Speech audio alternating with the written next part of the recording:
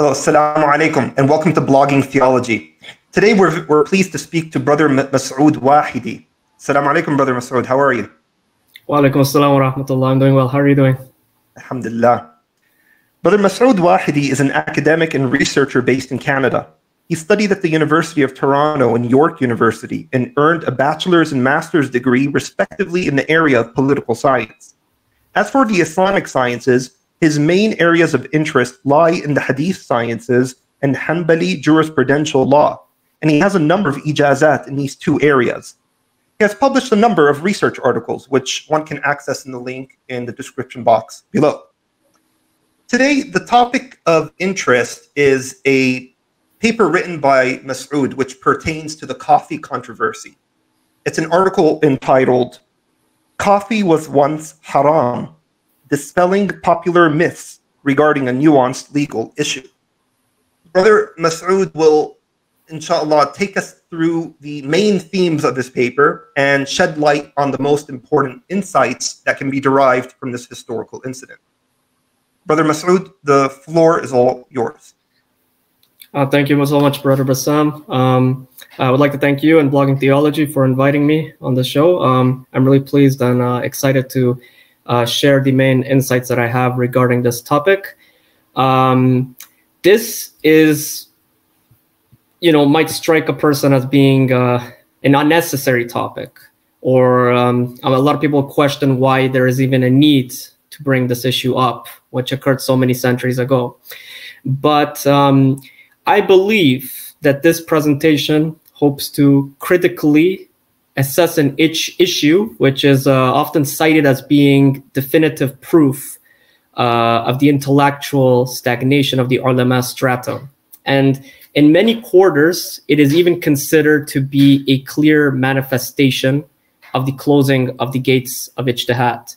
So I'm referring to what is often called the coffee issue or controversy, and it is a matter of legal interest, which flooded the Muslim world in the 10th century after Hijrah or the 16th century CE.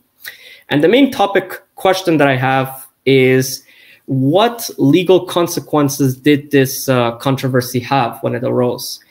So when this issue is studied, or when it's presented to us, at least in academic circles or among popular speakers in many circles, we have something called a conventional wisdom, which is basically the dominant presentation, the dominant thesis that is given to us. And for this issue in question, the dominant thesis is that the scholars supposedly took a very firm line against it, and they were not very attuned to the drink of coffee. The majority of jurists took a very firm line against it. And they will tell you that actually, in fact, the only reason why we're able to drink coffee today, in the Muslim world at least, is because civil society is what stood up against this scholarly ban, and they overturned it. And as a result, we are able to enjoy the freedom of drinking coffee. Had we relied on the scholars exclusively, coffee would have likely been still prohibited. So this gives a very, you might say, negative impression of the scholarly block as a whole, that scholars, they're not able to properly assess, properly react to nawazil, new occurrences, new issues that come in society. It's society that has to adapt to these norms and try to push all of the other sectors of society to go along with it. So this is a very negative picture. The majority of jurists took a very firm line against it. There was only a very small circle of scholars that allowed it, but the majority did not allow it. And for that reason, you have a very static, retrograde image of the scholarly body. My thesis, though, is very different. It's going to say that actually, if we look at this issue by assessing the primary sources directly, we're going to find that, in actual fact, the majority of jurists actually had a very positive impression of coffee, or a neutral impression of it. And they believe that actually coffee poses no social or moral ills in and of itself, And as a reason, it is actually it's permissible to be consumed. And there is no issue with somebody to drink it from an Islamic standpoint. In addition, my presentation, it assesses an important rejoinder to an evidence that's often cited by the conventional wisdom. And what they usually say is that there's actually evidence that most scholars oppose coffee in what is called the Makkan Assembly, which I'll talk about later.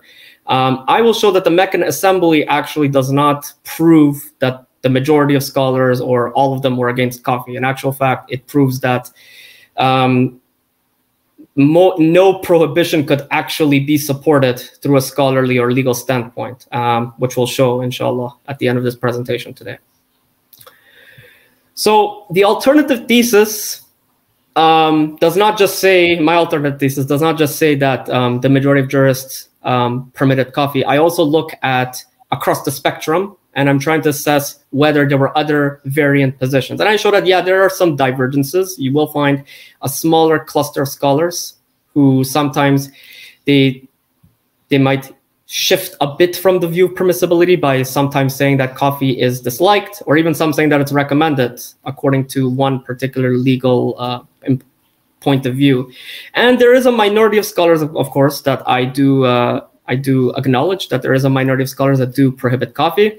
But what I do want to point out or show is that many of these positions of prohibition, which are often pointed out, do not actually give us an unconditionally prescribing view of this drink. So in fact, if we look at this, we're going to actually notice that some of these answers from these prohibitionists, the prohibiting jurists, they're actually quite qualified by a number of provisions, or the scholar in question actually did not give a definitive ruling on the topic. They only based their answer based on what the questioner told them. So if these points are right, we're actually going to challenge this conventional wisdom, the mainstream wisdom, which says that the majority of jurists prohibited coffee. I'm saying that actually it's the other way around. And it's not society per se that allowed us to drink coffee. We must actually give a lot of credit to jurists themselves. So that is my alternative thesis. It puts the mainstream wisdom on its head. So we can now, we're going to go across the spectrum now today and trying to give a bit of, a bit of assessment, a bit of a bird's eye view of these various legal views. So starting with the first view, we're going to look at something called the position of normative desirability. And that's just saying, what I'm just trying to say is that there were a few scholars, in fact, who believed coffee is a recommended substance in a way. Now, that does sound a bit weird, but what I mean by this is that we're going to find some scholars who believed coffee was either a blessed beverage or was a beverage that could be used, it was conducive to performing good actions. So when you say normative desirability, you mean mustahab, recommended? Yeah, we could say that. Yeah, there will be some scholars who actually do say that, and I will point that out. But the Sufi, but one thing that I'm trying to say is that there are some. It is interesting to find that there were a large cluster of Sufi scholars who believed that there was something significant about coffee, that it was a type of divine assistance from Allah Azza wa Jal, a type of substance that could be used in a very positive manner. Now, that might sound weird, but what I mean by this is that if we look at religious ascetics in the past, they were very devoted to worship. They believed they wanted to maximize their worship during the nighttime. And the issue was, is there a permissible way to do this? So there were some figures who used some problematic, or we might say legally, morally problematic substances, or some had to go through very onerous tasks. Like, for example, it's narrated that Shibli, one of the Sufi ascetics, he would actually put salt on his eyes to stay awake. So now with coffee found, you have something completely that could raise your alertness to an unforeseen level. It gives you an overall increased level of energy levels for acts of worship. Without any apparent immediate cause of self-harm. Yeah, so it was removing they were able to sidestep all the problems that they had in the previous substances that were being used. Because the great benefit found in coffee was that it inhibited sleep. And so it allowed Sufis to devote the whole night in worship by performing their litanies and prayers. And of course, because many of the first consumers of coffee were devoted worshippers, it is no matter of surprise to find that the drink was deemed as being normatively desirable. So it is interesting to note that, according to many historians, the Sufis are credited as being the discoverers and users of coffee, if you look at the history of it. Though, unfortunately, today I don't have, it's not my area of discussion today. But because the energy and vitality generated by coffee was being used for exclusively religious ends by a limited number of users during the early years of coffee's discovery, conferring the drink with the ruling of recommendation was hardly a matter of surprise. So the view of normative desirability, it makes sense in the regard that when coffee is first being discovered, it is being used in a few restricted quarters. It hasn't, you might say, it hasn't spread to the major cities yet. It is only in some places like Yemen. And it's only being exclusively used by Sufi ascetics, scholars, religiously scrupulous people. And of course, these types of users, their only mind is on worship and doing acts of prayer, performing litanies. And for that reason, anything that maximizes that number is going to take its ruling. So it is going to help you perform that end. So we're going to use it for that end. So we can say that it's recommended.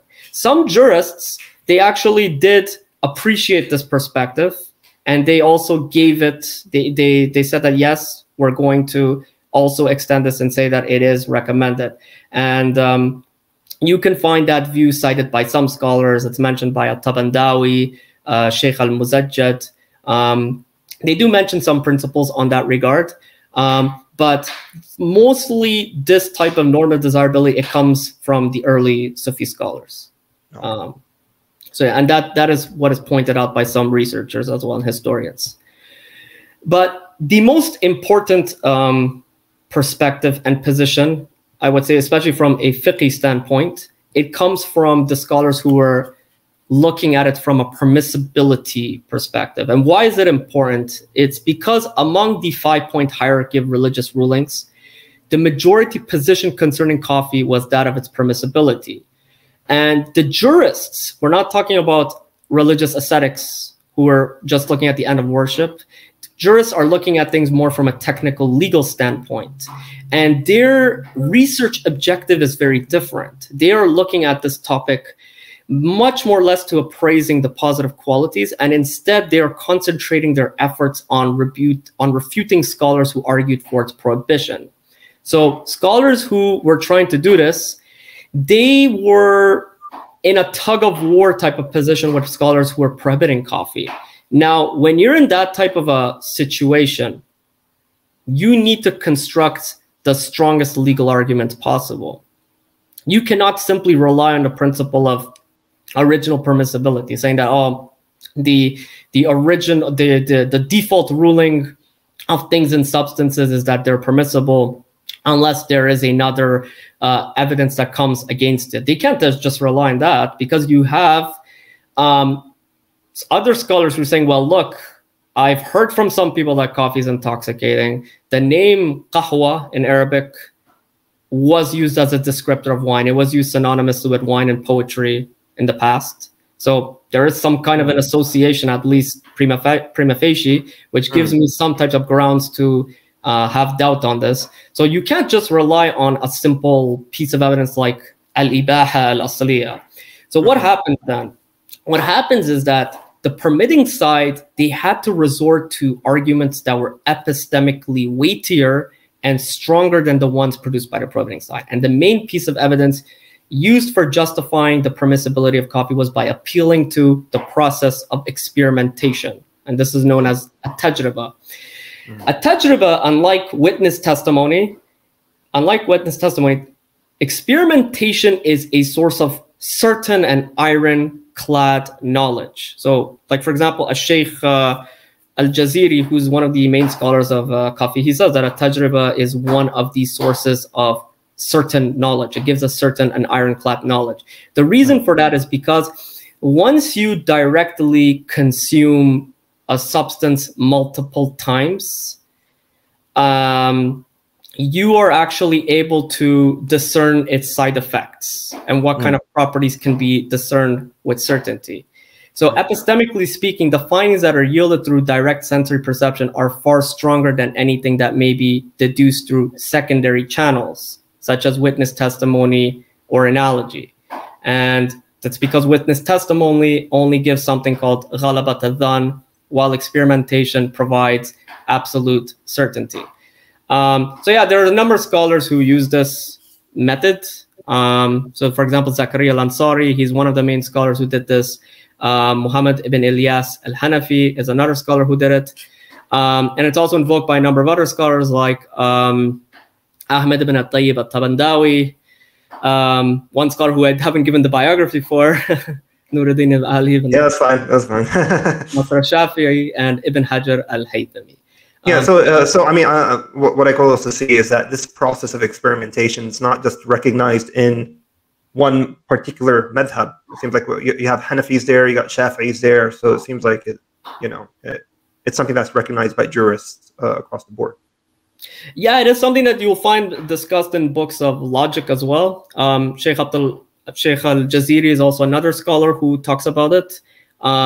It is something that's discussed by Sheikh Abdul Ghani al-Nabulsi, a famous Hanafi scholar. So you have scholars across the board, and Sheikh al-Jaziri is Hanbali, by the way. So you have scholars from multiple madhabs, all talking about the superior epistemic warrant found in experimentation. And because of that, it's no surprise to find that several scholars who permitted coffee relied on it as a means of refuting the evidence produced by the prohibiting side. So looking at these examples just a bit more in detail, perhaps one of the most vivid illustrations of the use of this procedure can be found in the case of the leading Shafi jurist, Zakaria al-Ansari. Ansari, he ran an experiment known as an ikhtibar, through where he could actually discern the effects of coffee directly. So what do we mean by experimentation? What did he do? What he did was he actually had a group of guests over, and what he did was he actually prepared for them coffee, and he then presented it to all of them, and he ordered them for all of them to consume it. And after waiting for some time to pass, he started a conversation with them. He started speaking with them. He started to, try to look at their responses. Can they respond effectively and quickly? Are they able to speak properly anymore? What's going on? Can we detect any changes in their speaking patterns? Their comprehension or ability to speak, has it been compromised? And he did this multiple times. He checked after an hour, he checked up on them again. He found no unusual changes in them.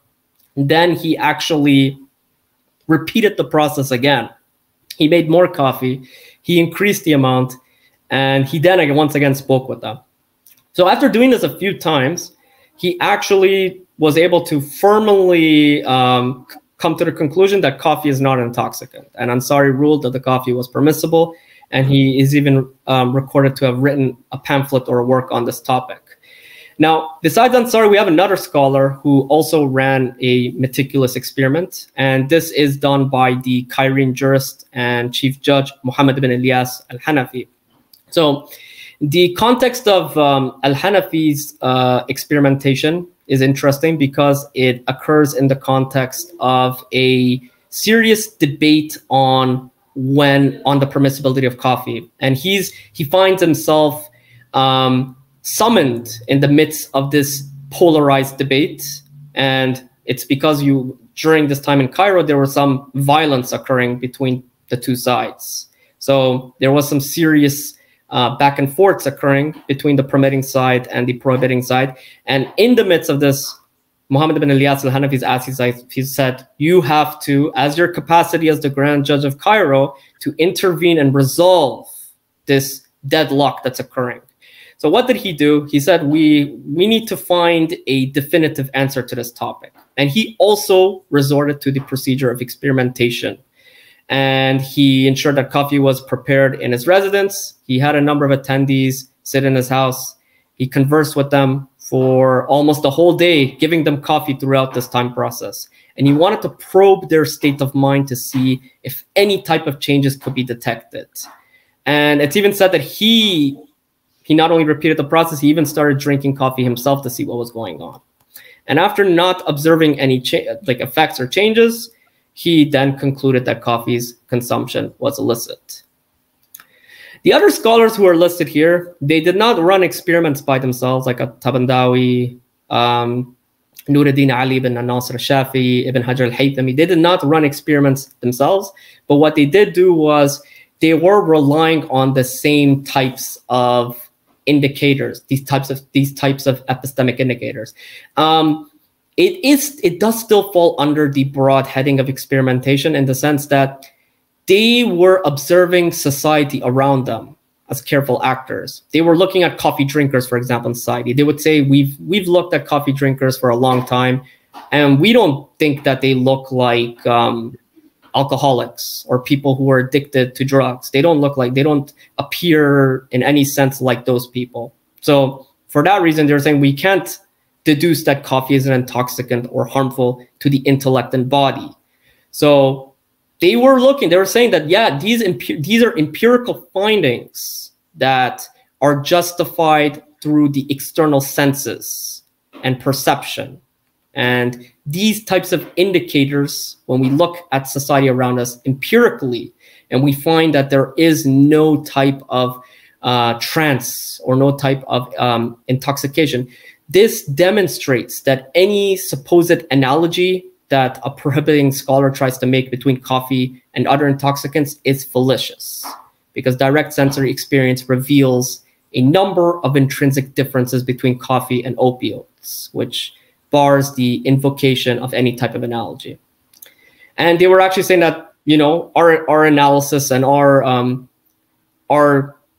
observation shows that rather the case is the opposite. So for example, Ali ibn Nasr al-Shafi'i, he was saying that when I look at coffee drinkers, I notice that they become more energetic. They are less lazy. They are more prone to productivity. Whereas drugs, they befuddle the mind.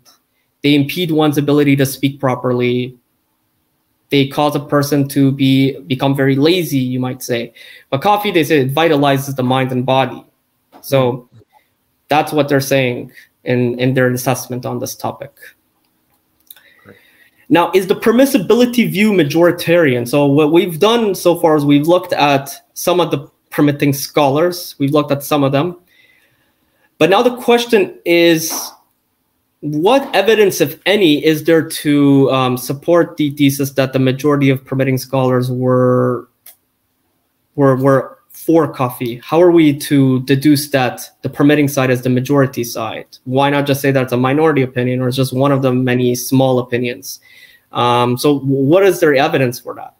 So there are some indicators which we can use to deduce that coffee is the permitting side on coffee was the majority view. So perhaps one of the strongest pieces of evidence is the fact that unanimous consensus was often cited by scholars in favor of the permitting side. Of course, there is no doubt that invocations of consensus are often exaggerated or they fall short, and there are sometimes dissenting voices that are not taken into account. No doubt about that. But without contesting that view, one should at the same time acknowledge that many of these citations can still be employed as evidence that there is a majority out there that is deeming coffee to be permissible. Why is that the case? That is because no scholar or no scrupulous jurist would make such a blanket statement or type of strong assessment without having access to some wide-ranging declarations from scholars beforehand. they must have some type of sufficient epistemic warrant, which gave them the confidence to make that type of declaration. So there must be a strong majority, a strong body of scholars who's doing this or pointing to this. Yeah, I mean, because it's for someone to take a minority position and say, well, actually, there's an ijma supporting this. It's such an easily falsifiable claim, right? Yeah. And correct me if I'm wrong, because you looked into this, but those that did claim it was ijma, I don't think we have any documented responses to them saying, what on earth are you guys talking about? Your view is the minority view. This is a radically absurd claim for you to make. I don't think we have any of that documented, right? In terms of prohibiting scholars, I don't think any one of them would say that or had the confidence to say such a claim. The only thing they could say was that they were saying we have a strong presupposition that coffee is harmful or intoxicating because we've had people come to us and say that they've had effects. Now, why would witnesses do that? That's another topic, but we do have historical data that points to the fact that witnesses do lie sometimes.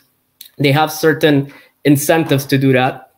Sometimes they will lie because they want to show as if they have changed their past and they're now trying to become more morally scrupulous. So they will try to present themselves as a reformed person, and sometimes it's trying to create a moral impression of yourself. Sometimes people did do things like that. It's not surprising.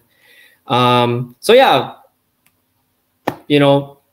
we do find these citations unanimous consensus are coming only from the permitting side. So that does give you some kind of confidence that something is being said or something is going on. It's definitely a very, at the very least, a very strong circumstantial argument. At the very least. Yeah, no, yeah. That's definitely true. I would agree with that. Yeah. The other thing to note is that you had a number of very prominent jurists, arguably you could say more prominent jurists on the permitting side as opposed to the prohibiting side. So for example, Sheikh Zakaria al-Ansari, like anybody who has knows a bit about Shafi'i jurisprudence, they will know that what important position he had and how many students he had. And it was many of his students who circulated his permitting opinion of coffee around many parts of the Islamic world, which gave the permitting view much more strong weight. You have some scholars who mention the names of other important figures who played an important role in boosting coffee's reception, and they were able to do this through a number of devices. So the two main devices that were used is, first of all, the device of debates. A lot of permitting scholars like Abu al-Fath al-Maliki, they used the device of a debate in order to defeat the opponents that were prohibiting coffee and show the arguments of the permitting side. So Abu al-Fath al-Maliki, a very important jurist, one of the scholars who very vocally was on the permitting side, he actually participated in a number of debates. He won. He actually defeated his opponents in them. He had a very famous one in Damascus in the presence of the chief judge of Damascus. He also was a very skilled poet, and he actually composed many verses of poetry demonstrating the permissibility of coffee. Zayn al-Abidin al-Bakri, he's also mentioned in some pamphlets or works of poetry. And of course, I believe is also noted as being an important Cairene justice. So you have a number of figures here, all of them occupying certain senior positions, very important and vocal scholars, participating in debates in civil society, and they're able to, or they were very outstanding jurists who had a large number of students. And through these different types of measures where it doesn't really become a surprise of why the permitting view would have so much traction. So it does make more sense to see this. For example, on the prohibiting side, on the other hand, you do have some names that are not very well known, or they're not as prominent, or some of them even were ridiculed. I'd rather not mention them because sometimes the ridiculing does get a bit harsh. But there are some cases and stories mentioned in Al-Jaziri's work, showing how some prohibiting scholars did not have that much of a reception. They didn't enjoy that type of legitimacy among their students or their peers to the extent that their opinion would be given much weight. And on the other hand, they were actually sometimes even subject to mockery and ridicule even. So again, showing the weakness of the prohibiting side. Now, there is another interesting position, which kind of, it falls in between the permitting view and the prohibiting view. And this is the position of deeming coffee morally disliked. Now, remember when, sorry, did you have so when you say morally disliked, we mean makruh, right? Yes, thank you. Yeah, you can do the Arabic stuff.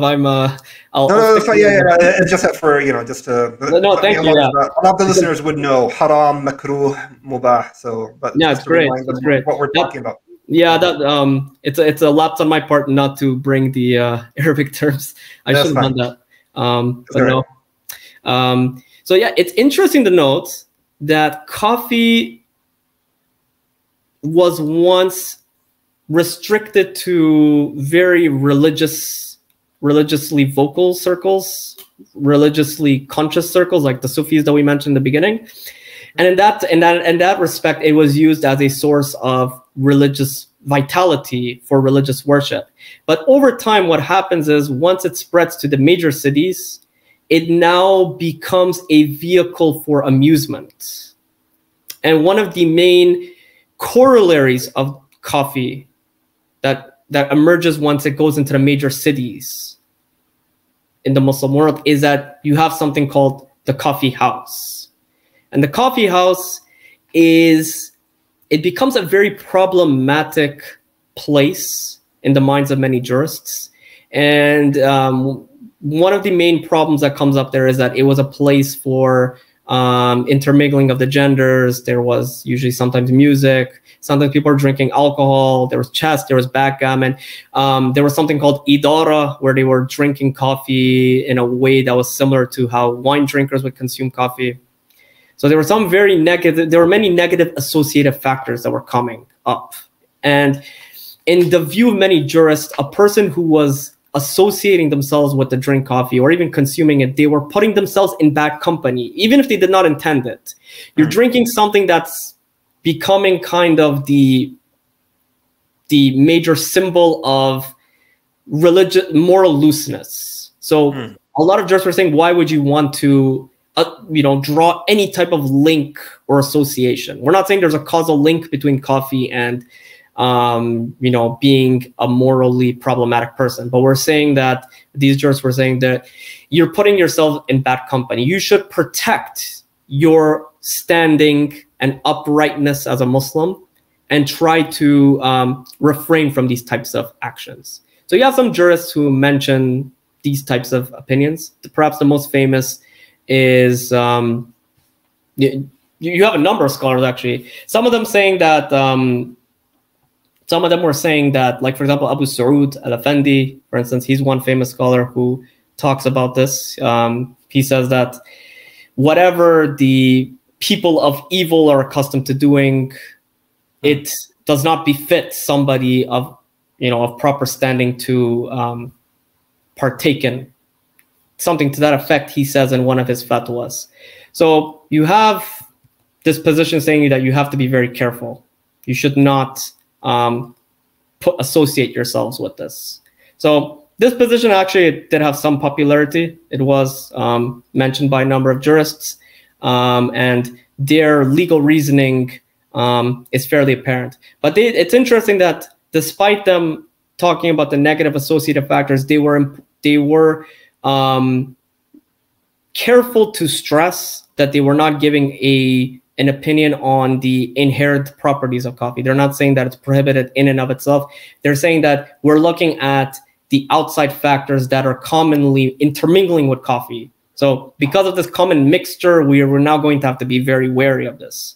So, some scholars, they might say certain religious gatherings or sittings in certain places or certain contexts are okay. But they say, but now when we see a lot of morally problematic things happening in them, we're going to start to be more careful about them. like as an example. Sometimes you do see that happening. Then you have something called the Prohibitionist View, which usually is the first opinion that comes up and mentioned in many places. But now in this lecture, we're actually looking at it the other way around.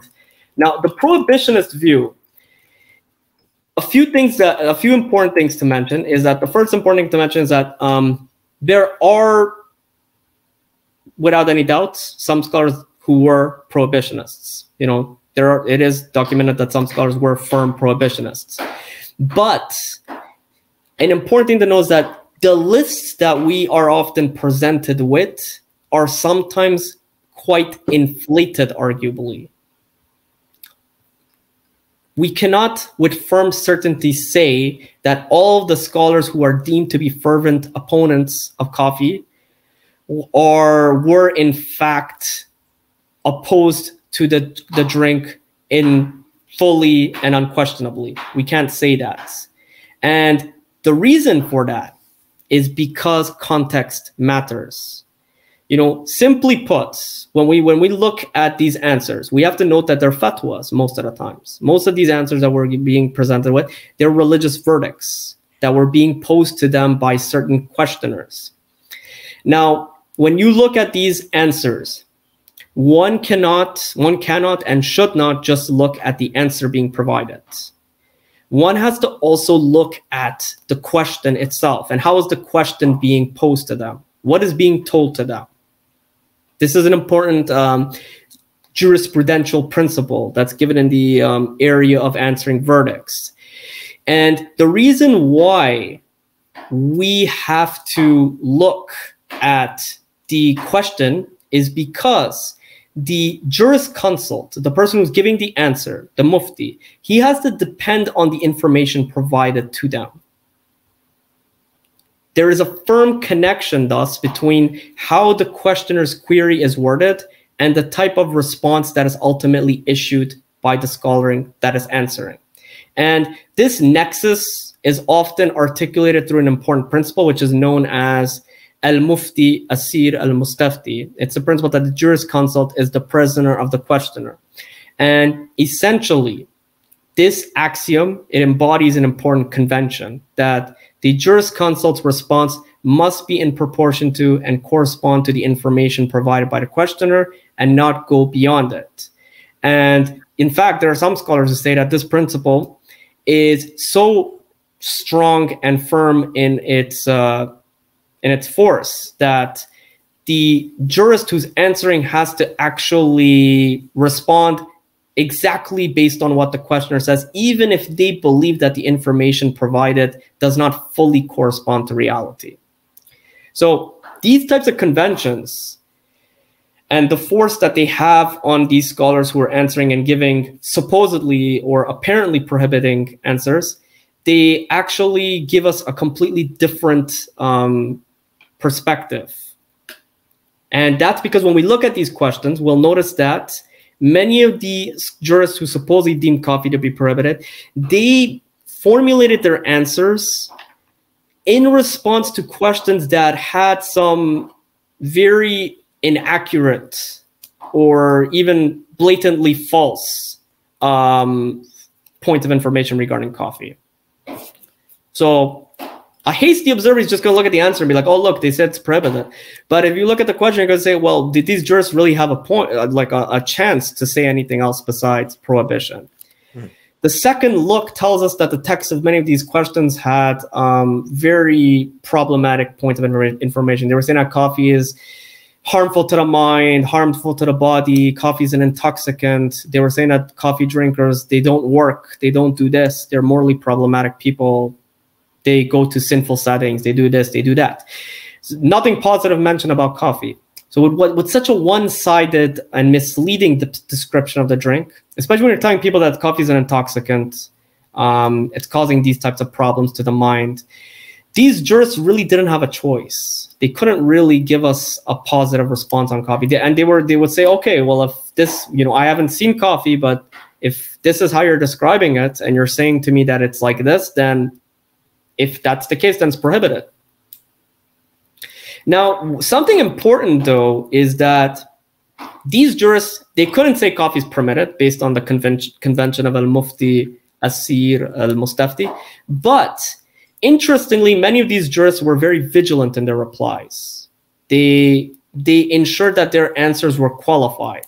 And perhaps the most important thing is that they would render their questions in the conditional sense. So they would meticulously phrase their answers by saying that if you can establish that coffee indeed intoxicates, then the ruling of prohibition is warranted. So the use of the conditional sentence structure has a lot of importance in legal quarters, since it only brings forth a qualified answer. So because this has an inference to it, the inferred understanding from such a response is that if coffee does not intoxicate, then it should actually be deemed permissible. So if you take the wording of the question into account, one cannot actually conclude that these jurists were firm prohibitionists. In fact, you might say that if these jurists were given the rightful pieces of information, they might have actually been neutral about coffee, like, okay, it's permitted. So that's why you have this important quotation or citation from Al-Jaziri. And what he's saying is that he gives us a number of answers from fatwas, from scholars, saying that all of them are saying if it's like this, when it is like this, if it's established to be like this, then it's prohibited. So he gave a number of conditional responses from scholars, and he said that when you look at these fatwas, you will see that actually they put all of the they shift all of the burden on the questioner, saying that you are held to account. So this is known as he said it's ta'liq al-hukm ala sihat al-wasf, which comes from the questioner. So they're shifting the burden of responsibility on the description that's provided by the questioner, saying that you hold the responsibility for what you said. If you're right, then okay, it's prohibited. If you're not right, then okay, you turn out to be lying, and our answer, if it's wrong, it's based on the misleading information you've provided. So Al-Jaziri says you can't really benefit from these answers and say that these scholars were prohibitionists. So yeah, he's giving this an important legalistic reading of these fatwas. And I think we could only speculate as to what was going on there with the questioners themselves, right? Like, were they sincerely mistaken when they framed these questions, or was there some kind of, I don't know, hidden agenda? I guess we can only speculate, but as you said, if these scholars themselves did not do these experiments like how other scholars have done, I guess the only thing they could do is rely on the question and how it's framed. Yeah, the point about the questioners, it's very fascinating in the sense that we can't, of course, make some firm conclusions on them, but Sheikh Abdul Ghani al-Nablus, he's a famous Hanafi scholar who has some important points about why these types of things occur. He said that it's often the case that prohibitionists of certain substances, they're usually more morally cautious. They usually they want to take a harder stance, and sometimes they're on the minority side. And he says, as a tactic to boost their numbers, what they'll do is they will take other people on board, and they will try to pose misleading questions and procure fatwas of prohibition from other scholars, and that way they'll be able to boost their numbers, at least apparently.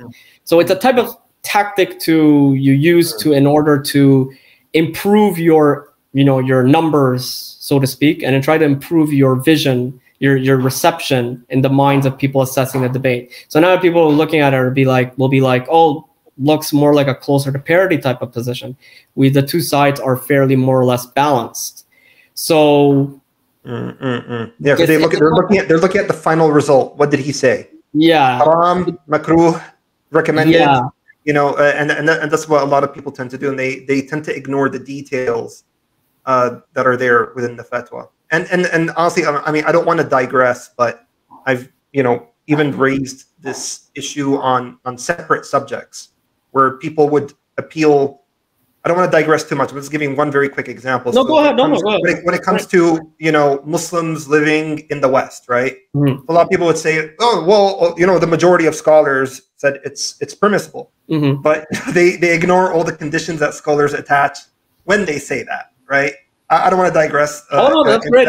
But it's something that goes on till today, right? No, I think that's a great example. People would say, even when we're talking about Islamic finance, when we're talking about oh yeah, this sheikh said that it's perfectly fine to take so-and-so loan. This sheikh said it's okay to do this, it's okay to do that. And they're looking at the final answer, and they fail to look at the question and the way it's been worded, and whether that specific country or that specific bank applies to the same bank that he's inquiring about, or the country that he lives in, and whatnot. So this is an ongoing problem, and what you're highlighting is just one of the cases in which that occurs. Oh, that's great. I think those examples are really good because I think they're much more relevant, especially in modern circles, as opposed to today.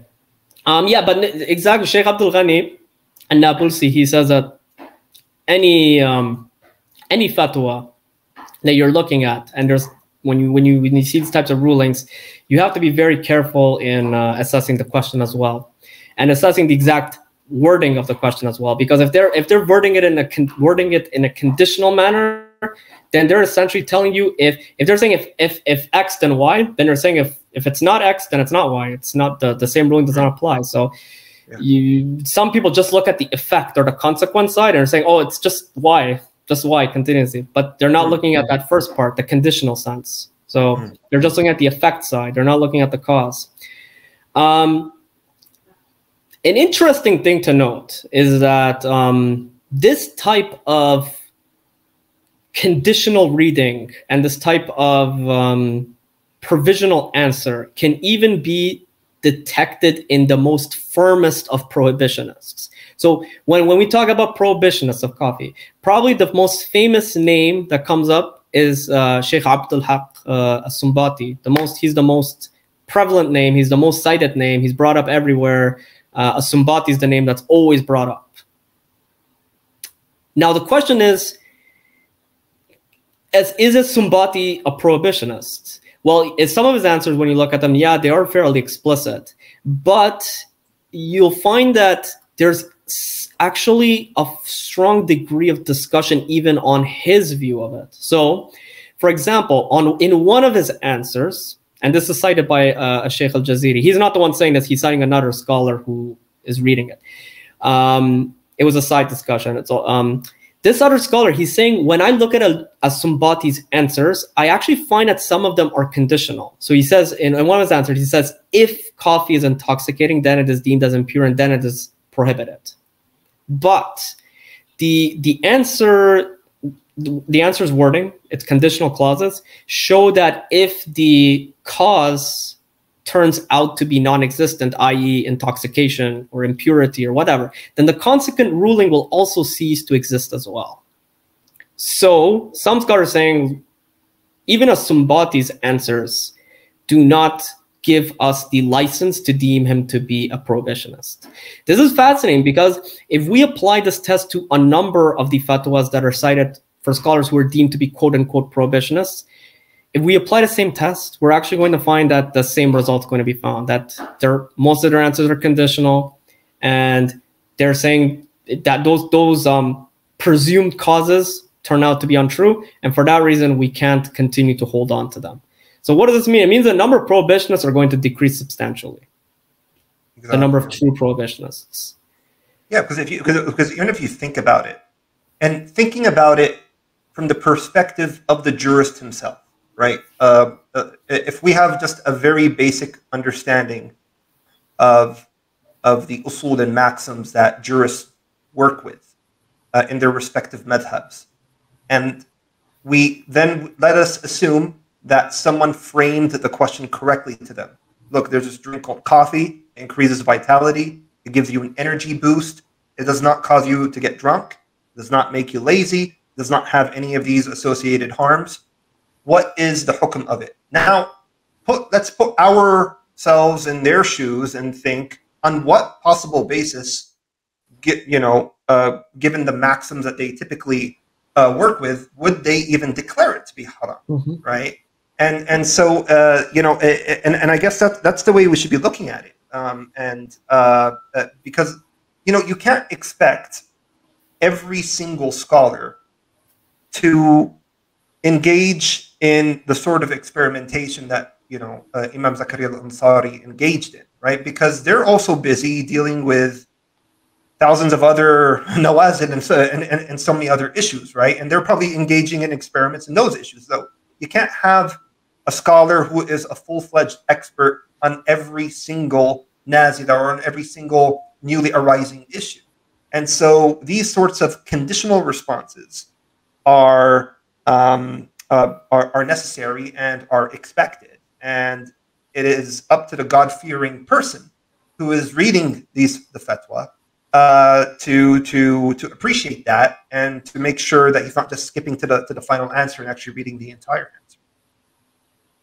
Oh, I think that's the points you brought up are very fascinating. I think the most important one is the one you said that about if you mention a positive or just give a neutral account of coffee, scholars are going to permit it. And I thought that was interesting because if you read Al-Jaziri's book, this is Al-Jaziri's book, it's the most famous book, Umdat al-Safwa fi Hil al-Qahwa. There's a book by Al-Jaziri. He actually, it's a full-fledged account of the history of coffee and the legal debates concerning it. And he cites the questions that were given for these fatwas.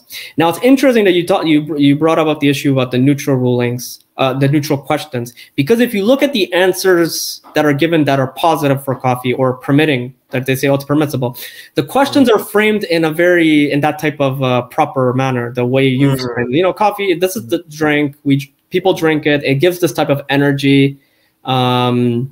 Is this okay? Is this intoxication?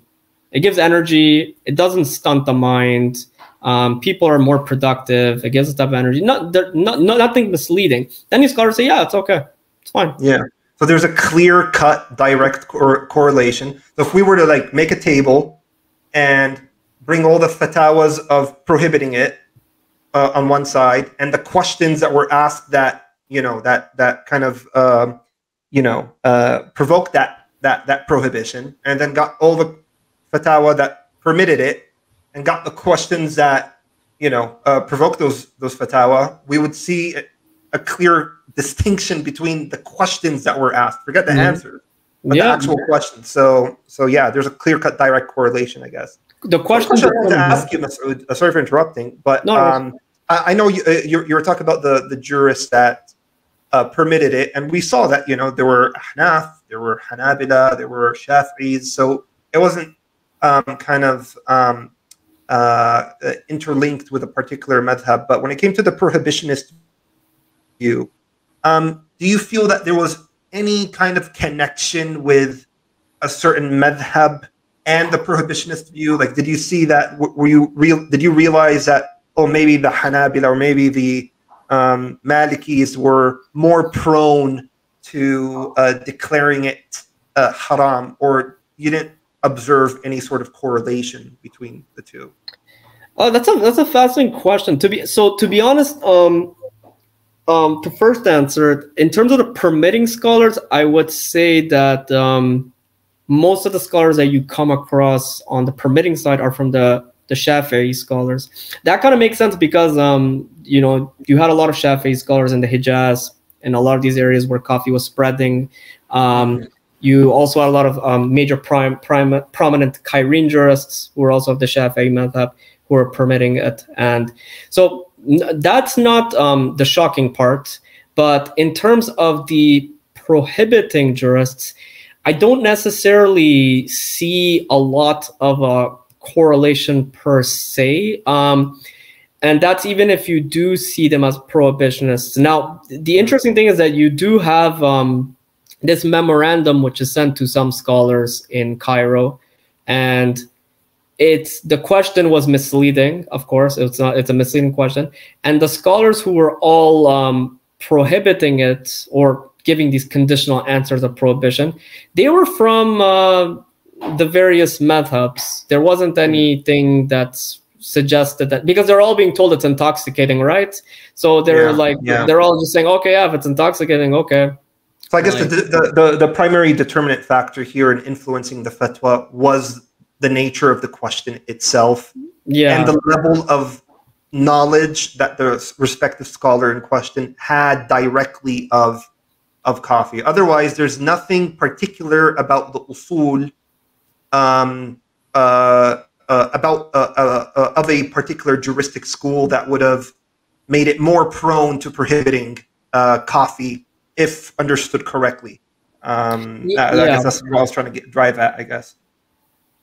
Yeah, I don't necessarily see much of any type of disparity in the prohibiting voices, because they're all just being given this. They're giving the most strong of claims against it. The most strong of prohibitory factors are being alleged in their questions. So they're kind of forced to they're pushed to a corner, and they're going to be like, okay, if that's the case, then we really can't do much about it. So great. Yeah. Interesting question. I might have to look back into that, but right now I can't see anything come up. Interesting question. The last topic to discuss today is the Makkan Assembly. So the Makkan Assembly, it's one of the most important episodes which is cited to supposedly demonstrate the claim that coffee was deemed prohibited by the majority of scholars. So this famous assembly occurs in 917 after Hijrah, corresponding to 1511 CE. And in this famous meeting of several senior jurists convened by the Meccan governor, the written approval of all major scholars of the city was obtained for the ban of the drink. So yeah, this happened as a fact. You have all these scholars saying, okay, yeah, we agree, coffee is prohibited. They did that happen. It's true. But if we look at the background of the events, we'll notice that these answers that are being given, they're not consensual per se. They were not actually issued by these jurists through their own will. They were actually more or less obtained through force. So the standard narrative is telling us that, oh, no, all of these scholars agree on it. Well, the real thing to say is actually, is this really the case? Is it really the case that this was a mutually agreed upon determination by all these scholars? Standard narrative is looking at the consequence. They're saying, yeah, all these scholars wrote this, which is true. It's true. They did that. But did they actually agree on it? The standard narrative, as Al-Jaziri points out, is quite faulty because it hides and conceals many of the tensions that were found within the trial or the Meccan assembly itself. And Al-Jaziri, he does like you might say, a proper step-by-step assessment of the historical background of this. And what he tells us is, what occurred was you had a small group of chauvinistic jurists who had a very strong position against coffee, who banded together with a few doctors who also did not like coffee. We can presume why. There are a few reasons why. They all sat together. They said, we're all going to go to the Meccan governor, and we're going to convince him that this coffee is a terrible substance. It should be banned. It has these moral and problematic consequences. Let's get it banned. I was wondering if you could enlighten me about why would there be some doctors that had an axe to grind against coffee?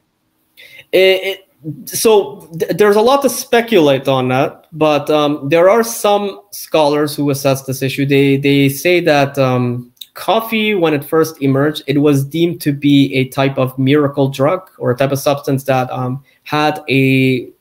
it was a remedy. It was deemed to be a remedy for many illnesses and ailments. And it was actually being prescribed for a whole lot of different problems. It could actually be used as a treatment option. So a lot of people are drinking coffee or using it as a type of medication. Now, if you're a doctor, you are going to see this as a type of threat to your craft. If you're a doctor who's whose job is to prescribe medications for ill patients, and you're making medications for these types of ailments. And now you see something being called coffee coming around, which is now getting more freely accessible.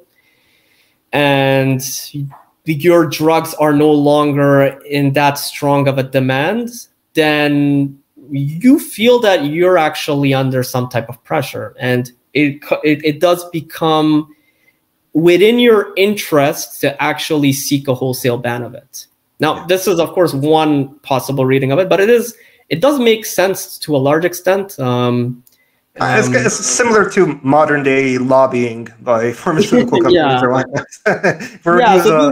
All these people. Kind of analogy. It's an interesting alliance between scholars and jurists. Jurists and doctors all getting together, saying we're going to prohibit coffee.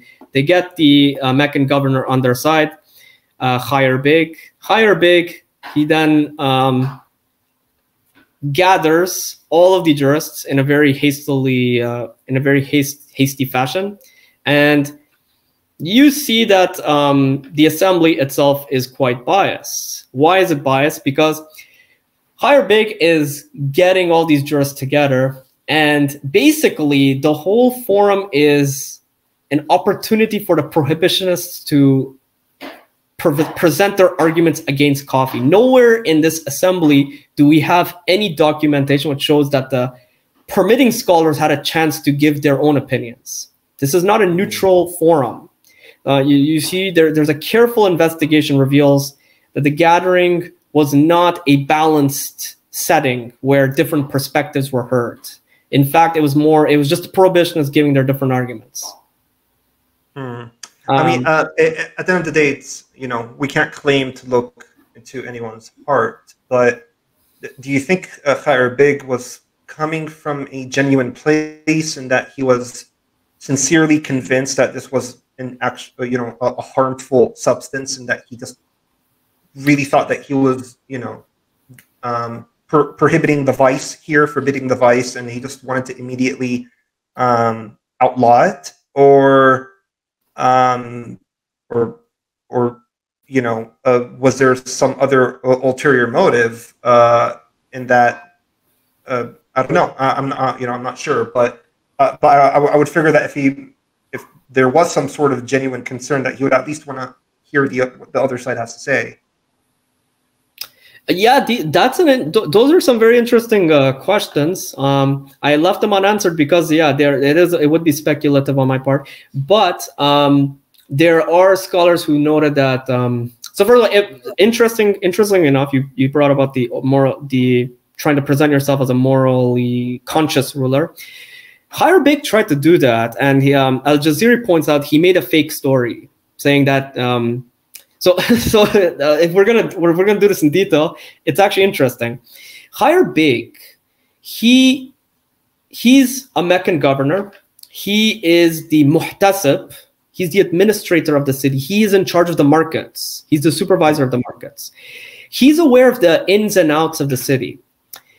Coffee has been in circulation in Mecca by the time Khair Beg is in power. We're looking at 1511. Coffee's already been in this city for decades, in the sacred city of Mecca. It's already been around for decades prior. Al-Jaziri says. Interestingly enough, Khair Beg, when he writes the account of what happened, he says that he was doing tawaf around the Kaaba, and he sees a group of coffee drinkers drinking coffee in a way mimicking wine with these special cups that are used for wine, like goblets. And they are doing the idara, which is a type of passing around the cup, which is in the manner of wine. Very embellished language, very exaggerated language. And Al-Jazira is saying this is just a lie. Like Khair Beg is lying. Al-Jazira says, first of all, he says, you're the muhtasib of the city. You've been in charge of this city for a long time. Coffee's been around in the markets for a long time. And you're now saying, the first time I'm seeing coffee and people are drinking it in a sinful way in the nearby the Kaaba. You're presenting yourself as a very morally conscious ruler who's doing tawaf. Why mention that? Like, why are you mentioning this? And you're now saying that the ruler was alarmed to see people drinking coffee in this manner, like wine. Well, I guess he want to sensationalize it by saying, look, this is even happening in the Haram. Like, these people have no shame, no sense of shame, and they're doing this in the Haram itself. Yeah, so he's presenting this in a very sensationalized manner, very embellished manner, and you actually, Al Jazeera says that he says this is false because you're trying to tell us that after so many years of being the muhtasib, you now notice that there's something called coffee. No, you should have noticed this a long time ago before, and now you're morally alarmed. You're alarmed, and so now you get the gathering up, and you're saying coffee has to be prohibited. Al Jazeera says that's not true. The real true cause is that you had these. The decision was already made before the forum was set. You had this, quote unquote lobbying. You had this jurist-doctor alliance. Khair Beg was set on board. Now, why would Khair Beg want to prohibit coffee then, if it's not a moral reason? Well, there's another mechanism that could be brought up. It's hard to believe that Khair Beg himself would just agree based on medical reasons, what doctors are saying or jurists are saying. Another possible cause is that this was Khair Beg was a governor who was working under the supervision of the Mamluk Sultanate, and the Mamluk Sultanate was at its nadir. It was near its eclipse. The last of the Mamluk Sultans was in power at this time, and just in a few years, the Mamluk Sultanate would actually disintegrate and it would be conquered. So in this type of politically very tumultuous period, as a governor, you're going to be very cautious of what's happening. And I think one of the things that Khair Beg was probably worried about was the coffee house being a site of political dissent or political organization against him. Because this was a a state of political turmoil.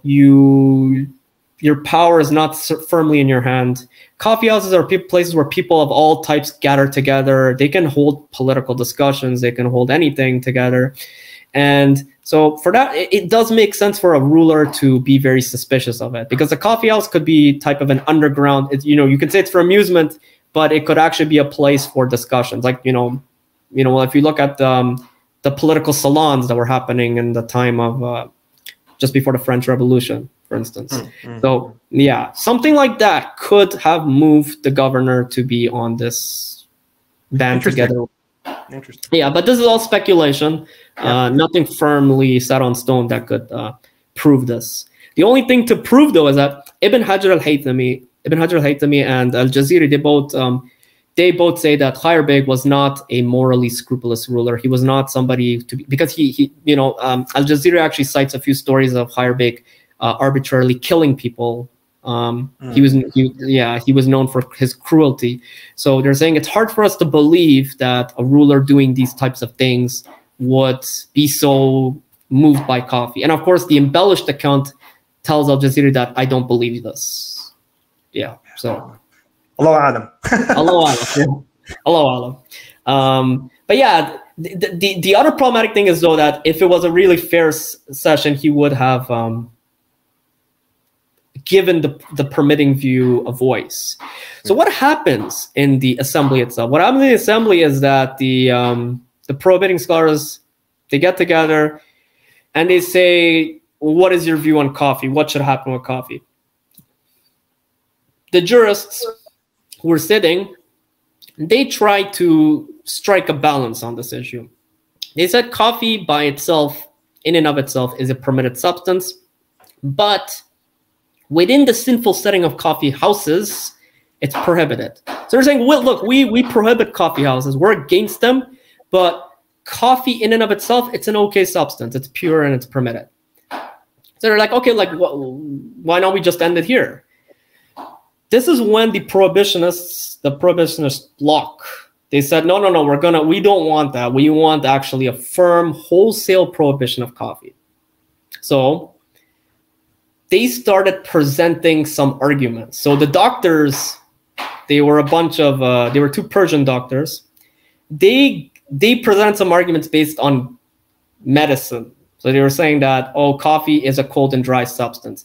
Now, these are arguments informed by, this is an outdated medical perspective. And basically what they mean by cold and dry substances is that they are melancholic, that they are harmful to the temperament, and they can cause severe depression. Substances that are cold and dry, they were perceived to be harmful to the body because they could cause you many long-term problems, especially for somebody's mental disposition. I'm not an expert of Galen's medicine, but based on my reading of it, that's what they were saying. That was their argument.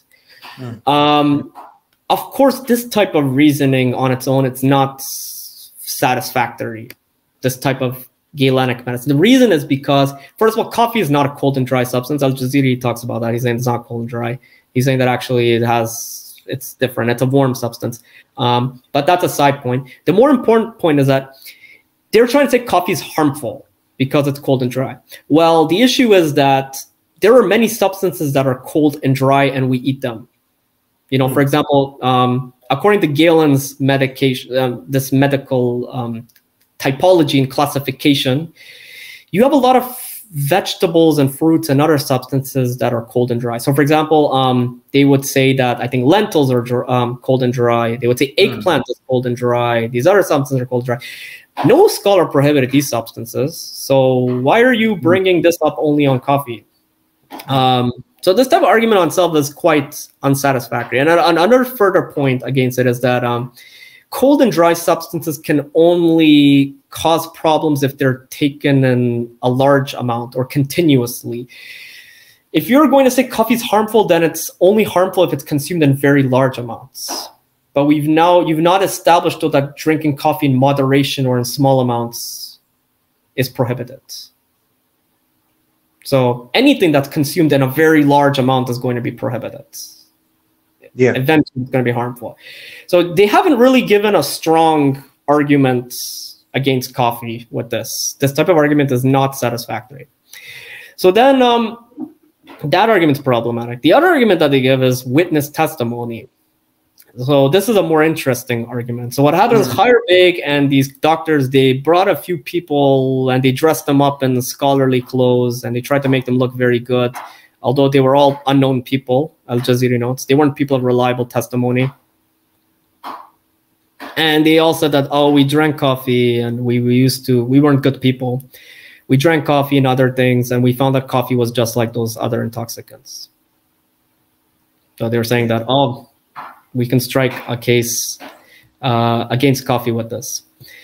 Now, what happens is these jurists, most of them sitting down here and listening to this, like we of course don't have much documentation on this, not even Al-Jaziri, but it's hard to believe any jurist would listen to this seriously or take these arguments by himself seriously. And Al-Jaziri notes that he does give us one important note. He notes that one of the main attending jurists was Nuruddin Ali ibn Nasr. And he actually, what he did was he very neatly sidestepped one of the arguments that were being given. And what he said was that, look, you witnesses, you're saying coffee is like wine. So do you guys drink wine? Or were you drinking wine? And they said, yeah, we did. And they kind of left it open like that. And so what happened was Ali bin Nasser, he turned to the governor and he said, you know, if you really want to listen to these people anymore, then I think you should first impose the legal punishment on them. Now that you've established that these people aren't really reliable. Like they're now admitted to us that they've done these types of things and there's no real evidence that they've repented per se. And now if you want to listen to them, let's first of all have them protect the head. Yeah. Since they admitted that they had consumed the wine, their testimony could no longer be accepted. So Sheikh Ali ibn Nasr's opposing lines of reasoning, they were very injurious to the prohibitionist cause. And some historians, they do note that because of his constant rebuttals, a large number of the attendees were finding his counter-arguments to be convincing. So the governor and the prohibitionists, they were failing in their attempts. They weren't really able to get this their side, anybody on board really. Now, when you read the memorandum, the story of this account, and when you read how it ends very quickly and arbitrarily. So you have all these arguments, none of them make sense. And then here's how it closes. You have the two doctors who are talking about cold and dry and everything, that the coffee is cold and dry, and they're being rebutted.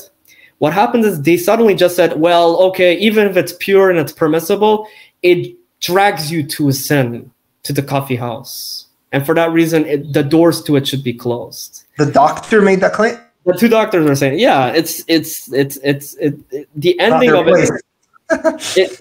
It's very odd when you read it. Even if you keep reading it, it sounds even more odd. It doesn't even make sense when you read it. That the doctors are closing the discussion. And then what happens is basically the governor procures the signatures, signatures, quote unquote, of all these scholars giving their blessing of this prohibition. Of course, anybody who reads this, and Al Jazeera himself says, this was these fatwas against coffee that were taken from the Meccan governor. These were through duress. They feared the governor's wrath. The governor was known for his violence. He was known for his tyranny. He wasn't able to generate a convincing argument that coffee was intrinsically forbidden. So what happened was, at the end, he just had to forcibly get their concurrence for the drinks ban. And he then made the memorandum with the embellished story about the Kaaba and everything. And he then gave a very one-sided discussion of what happened in the assembly. He ignored Nuruddin Ali ibn Nasr's name completely. His name was completely taken out. His name was struck out. None of his arguments against were recorded or registered.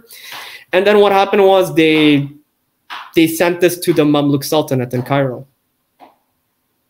And the jurists, they all reluctantly agreed. They gave their written approval of this predetermined decision. Now, what happens then? Higher Beg, he's saying, look, I got all the scholarly backing. I've been able to convince a generating. This is how he's presenting himself. He's saying, look, I am morally moved by this. I am religiously conscious. I care about what's happening in the city. I have a responsibility as the muhtasib to take care of all these immoral activities going on. Coffee has problematic properties. All these scholars agree with me. Like, anybody who looks at it, they're like, okay, maybe he's got it and he's gonna win. Like, he forced everybody to agree with him. He was able to make this strong document, although it's all mostly false. At least the arguments apparently look good enough. So he's probably going to win. He's probably going to get the ban, agreed upon. The Mamluk Sultanate will give its approval of this ban. But what happens? What happens is the Mamluk Sultan replies back with a royal decree. And the royal decree is very fascinating because it actually falsifies almost all of the claims that were being made by Higher Beg. Higher Beg was saying coffee is intoxicating, coffee is harmful. He's writing all these different arguments, and he's expecting a wholesale prohibition of coffee. What happens is the Mamluk Sultan's royal decree, it only prohibits the consumption of coffee in the coffee houses. It does not prohibit coffee in and of itself. And the royal decree is actually recorded in Al Jazeera's work. So what they're saying is, if you read the quote, what they're basically saying is that we've now become aware that coffee is being drunk and consumed in a way that wine is being consumed through the idara, the passing around the cup, the use of the goblets, the use of these other things. Okay, we acknowledge that the things you mentioned, okay, those are problematic. We also know that coffee is being used in association with other prohibited activities.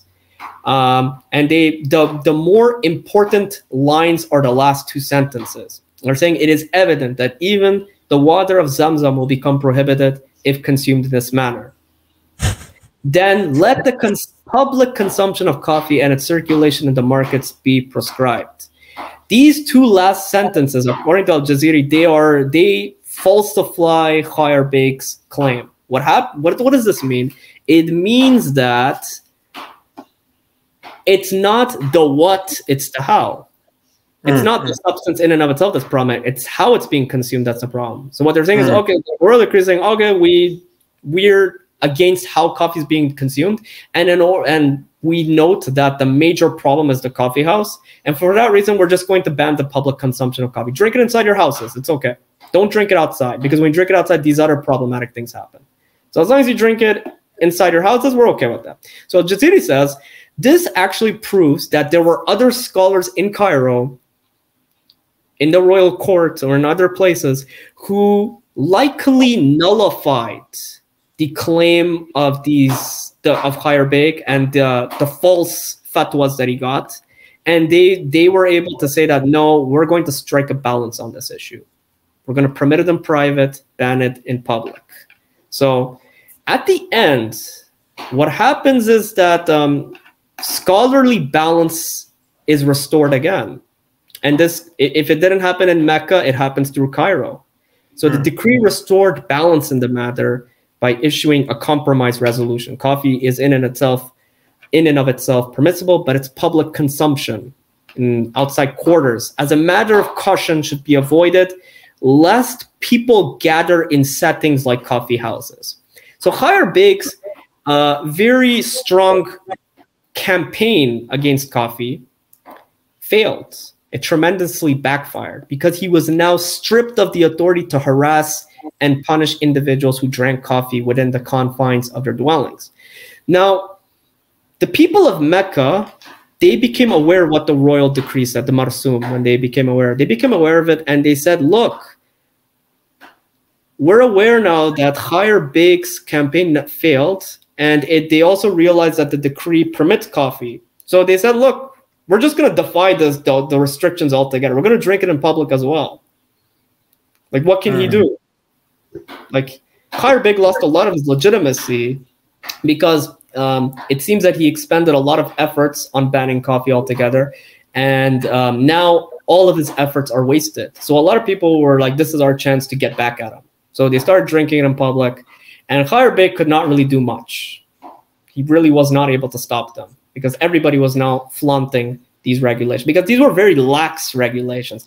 It kind of seems that the royal decree, when you read it, it's kind of really saying to Khair Beg that we're not very moved by your concerns altogether. The only thing that concerns us is what's happening in the public sphere, but we really are not convinced by any of the arguments you've made on the intrinsic properties of coffee itself.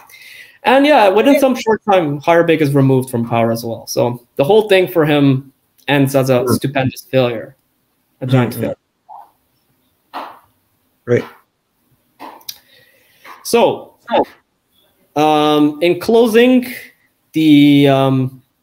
what we can gather from this presentation is that the coffee controversy, or the coffee episode in Islamic history, is, contrary to many claims, actually a strong indication of the juristic power, the juristic genius found in the ulama stratum.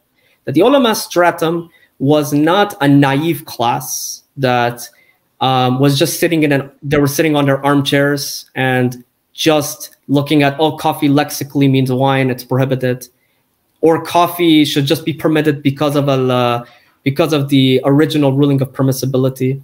They were not like that. They were actually very active. They brought in a number of empirical and you might even say scientific principles in place in order to strike a very accurate ruling of coffee. It's a very impressive case study because it shows to us that jurists can put on many hats on. They can put on hats on as scientists. They can put on a hat as scholars of epistemology, scholars of logic. They were able to look at things through a number of different lenses. They were looking at it through a bird's eye view. They were not looking at coffee just as a intrinsic or its own properties per se. They were also looking at it at the social sphere as well. So they were giving balanced rulings. These all really, when we look at them at a whole, we make two major findings. The first major finding is that there are strong indicators which point to the conclusion that the majority of jurists permitted coffee. And the second point is that the Makkan Assembly, contrary to many academics, does not prove that the majority of scholars were prohibitionists.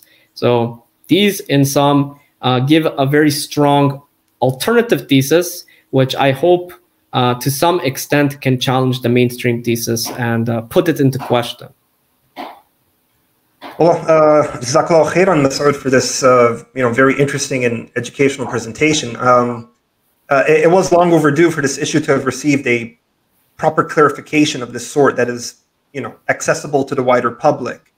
I know for sure that modernists have long twisted this issue in order to undermine the credibility of Islamic scholarship and present traditional Islamic scholars as being collectively backward and inept to the point that they cannot adapt quickly enough to our changing times.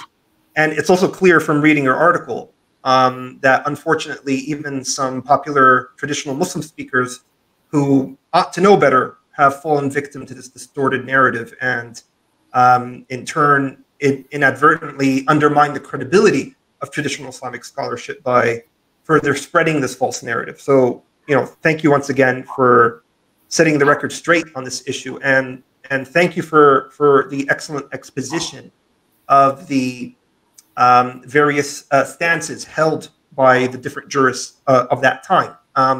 It's very interesting and insightful to understand and see the wide-ranging perspectives the scholars held.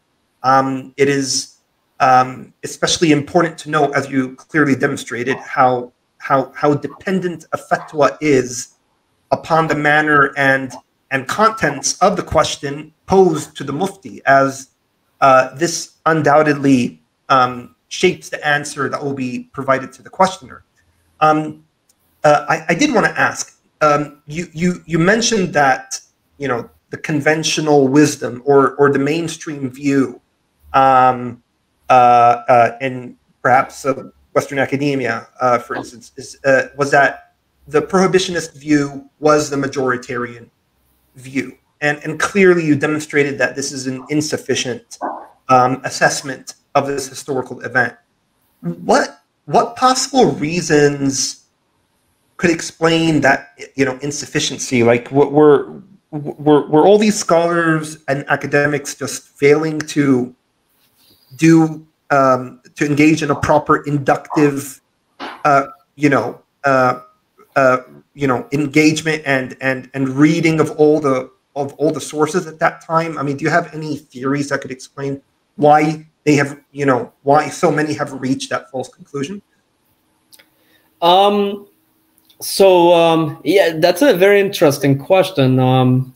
What I can only offer are some possible hypotheses. In terms of non-Muslim academics or non-Muslim scholars, I think it might be a type of a bias in the sense that when they look at this time of history, they are already perceiving the Muslim world to be in decline. They believe that there is a type of intellectual decline. And of course, these types of accounts and episodes, when you look at these apparent fatwas of prohibition, they can very conveniently be employed to support the closing of the gates of ijtihad thesis. That they're going to be like, look, the scholars at the scholarly stratum at this point was so backwards that at this point they are simply annexing coffee with wine just based on a lexical connection. They are that naive. I mean, that is the type of the impression I get from some writings on this topic, that scholars at this point of time, there is a lack of creativity and independent thinking, independent juristic thinking, which demonstrates that scholars were just very lazily giving a convenient answer on coffee. And they're just saying, oh, coffee comes from qahwa. Qahwa means wine. We're just going to prohibit it. And they can use that and employ that to support their theses, whether it's the static view of the Muslim world. The Muslim world is static and cannot change. It's not adaptable to any type of improvement or change, or it can be used for the closing of the gates of ijtihad. So it's very convenient for them to use that. I'm not saying they're maliciously or intentionally doing it, but I'm saying if you already believe this wider, broad-ranging thesis that at this time the Muslim world is beset with these problems, then this type of account can very conveniently fit in if you don't look at it. One would be predisposed to being receptive to that theory. Yes. In terms of Muslim scholars, I would say that the main reason why they would cite this episode is they want to bring it up as in a very sensationalist way. They want to bring it up as an example of the retrograde tendencies of many traditional scholarship, and they want to use that to promote their own reformist projects. So they can use this as a type of project to justify their own ijtihad. So they're going to be saying that we are in need of a new type of ijtihad.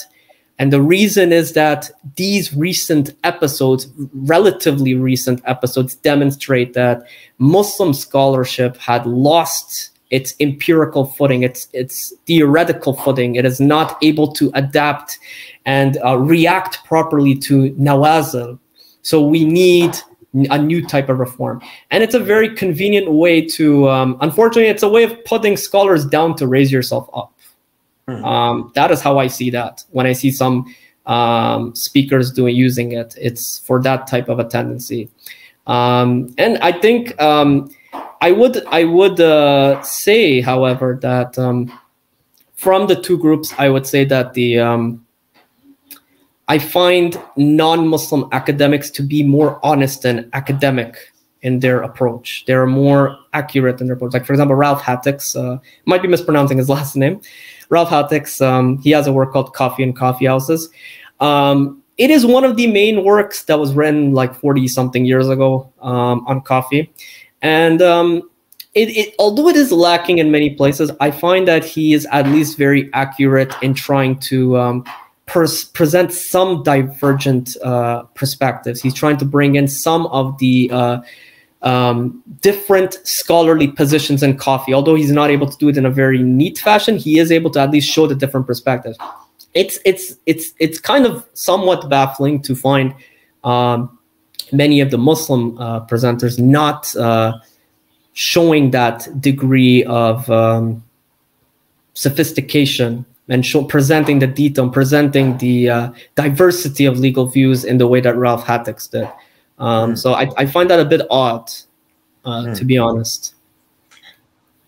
To wrap up this discussion, Massoud, what general key learnings would you personally like to see Muslims derive out of this entire discussion, out of this entire issue? I think one of the main issues that I've derived from this point is that you should always be wary of secondary sources and always rely on primary sources. If you rely on secondary accounts, they are very prone to error. They might have been subject to malicious or unintentional changes, which alter the account. And so, for example, some of these fatwas of prohibitionists, if you find them in secondary sources, they're sometimes written in a different way, or the question is not provided with them. So, of course, when you read the prohibiting answer, you kind of think that it's absolute. So I would say the most important thing is always read primary sources. Do not look just at secondary sources. I think another thing important to note is that we should not be ashamed of our tradition. We should not be ashamed of our scholars, or we should not try to sensationalize or make up accounts against them to bring ourselves up. And it's unfortunate that sometimes that happens.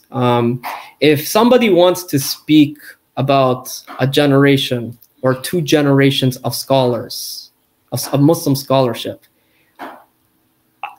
I honestly would expect that person to at least read several primary sources carefully.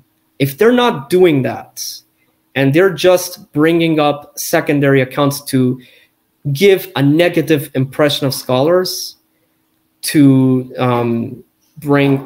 put their position down, then I find that very disturbing, to be honest.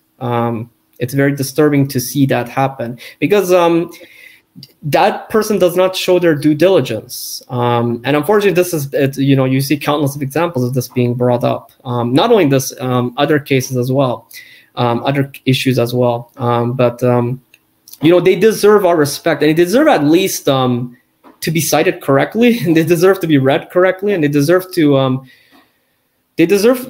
at least a fair hearing, I would say. That's true. I mean, it's the least we can do for whom the Prophet ﷺ described as the inheritors of the prophets. And yeah, absolutely. Well, I think that's a great place to end. I really want to thank you for your time again, Akhi Massoud. This was really a fascinating presentation, and we'd love to have you on Blogging Theology again. And I want to thank the listeners, and with that we conclude. Assalamu alaikum wa rahmatullahi wa barakatuh. Wa alaikum assalam.